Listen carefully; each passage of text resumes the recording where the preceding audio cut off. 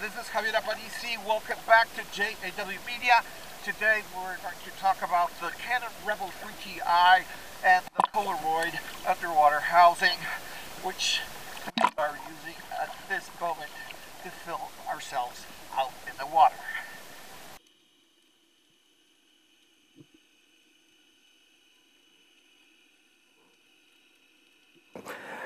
Hi everybody, we're now back on dry land. We actually have the Polaroid dive rated hard waterproof case here inside the box. We're going to quickly open the box and see what comes out. Of course, we have the case here.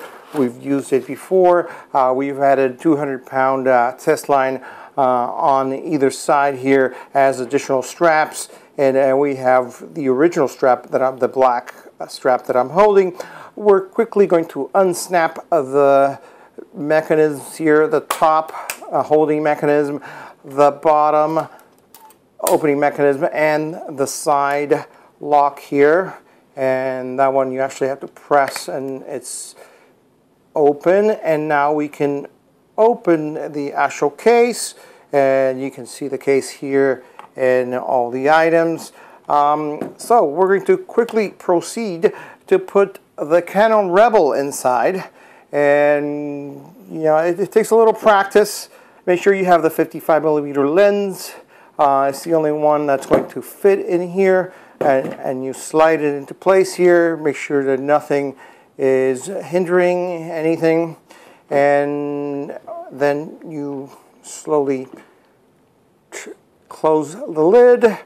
And the way to do this is you first snap, let's say, the bottom here, snap it closed, and then let's go to the top. We're going to flip that over and make it catch here, and then we'll close it shut.